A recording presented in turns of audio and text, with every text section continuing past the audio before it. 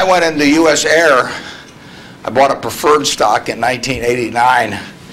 As soon as my check cleared, the company went into the red and never got out. I mean, it was really dumb. I mean, I've got an 800 number I call now whenever I think about buying an airline stock. I call them up any hour that, fortunately, I can call them at 3 in the morning, and I just dial and I say, my name's Warren, I'm an aeroholic, you know, and I'm thinking about buying this thing, and then they talk me down. I mean, it takes